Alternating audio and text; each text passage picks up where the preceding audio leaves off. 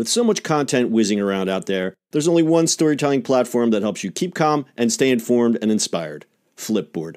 Flipboard curates the world's stories so you can be smarter in your work, life, and play. Choose from thousands of topics to personalize Flipboard and get the latest stories from the best publishers and experts delivered to you 24/7. When you see stories you want to save or share, tap the plus button to add them to private or public collections. It's that simple. Used by millions of people every day, Flipboard is how people move themselves and the world forward. Get started now at flipboard.com.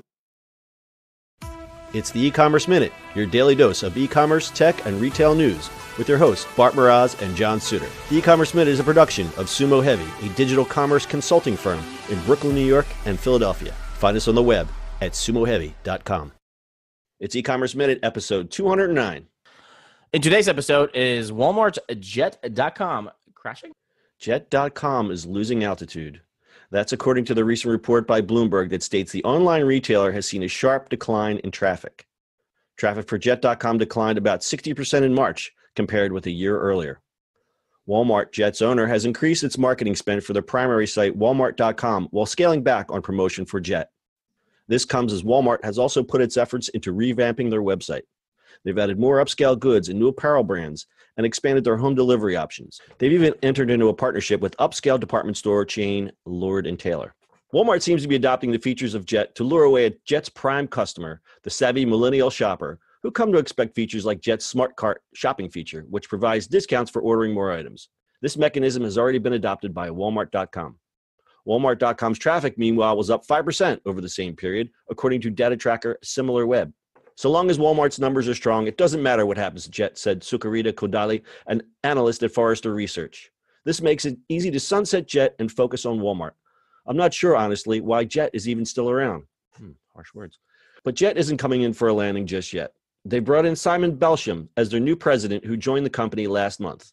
Founder Mark Laurie is now running Walmart's U.S. online unit. In an email to Bloomberg, Jet spokesman Meredith Klein said, "Website traffic is an imperfect way of looking at it and not that meaningful, given changes the company is making to stand out from competitors. The site is investing in key urban markets like New York and San Francisco, and its share of new customers coming from those areas has increased compared with last year, according to the company." So I think also, wasn't there rumors that Walmart, not rumors, but there's already happening that Walmart is getting a full redesign right now too? That is correct. They are redesigning the entire site. So this was bound to happen, actually. That Jet, they snagged Jet.com and, everybody from Jet, and then they're just going to move him on to actual Walmart side, which was really weird because I thought they're going to do the other properties just by themselves. I guess not. Yeah, we did. We actually did a show about this, how they had all these new properties, and Mark, one of the interviews he did at Shop Talk was like, we're staying the course, but it doesn't seem to be that way. So I guess they're really taking off the ads and stuff like that and moving it over. That's interesting. Well, here's what they're doing. They're actually focusing their advertising. So if you're in New York, I know in Philly they have some billboards. They're actually advertising, but they're not advertising. They're only advertising to what they consider their core base, which is the millenniums. Love when I say that. Millenniums, Joey Millennium. No, what is it? Johnny Millennium. Johnny Millennium. He's going to shop at Jet, but as we all know, Walmart is the known brand in Middle America. So you're going to know that brand no matter where you go in the country. Jet, not so much.